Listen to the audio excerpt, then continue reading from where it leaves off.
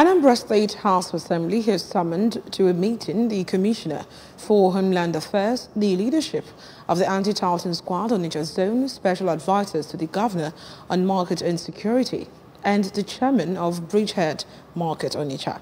The meeting aims to address speculations surrounding the alleged killing of one Mr. Obunadike by members of the Anti-Tartan outfit and market security at Bridgehead Market Onitsha. House of Assembly correspondent Emmanuel Chibata has the details.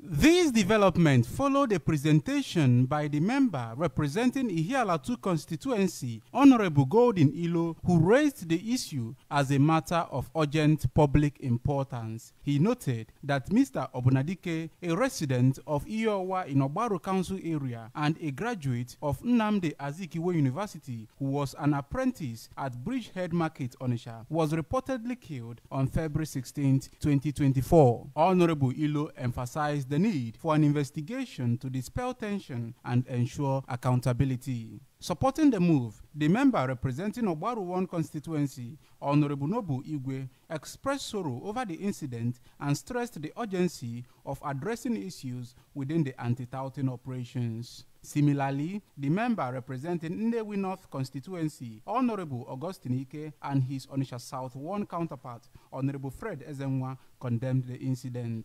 The Speaker of the House of Assembly, Right Honorable Somtochukwu Udeze, called for the summoned officials to appear before the House Committee on Homeland and Boundary Matters on Thursday, February 22, 2024, to provide clarity on the matter. In another development, a bill for a law to establish the Health Facility Monitoring and Accreditation Agency 2024 and a bill for a law to provide for the prohibition of touting and related activities in all sectors in Anambra State have passed second reading. The bills were sponsored by the Majority Leader of the House, Honorable Ikenna Ofodeme. From the State House of Assembly, Emmanuel Chibata, ABS News.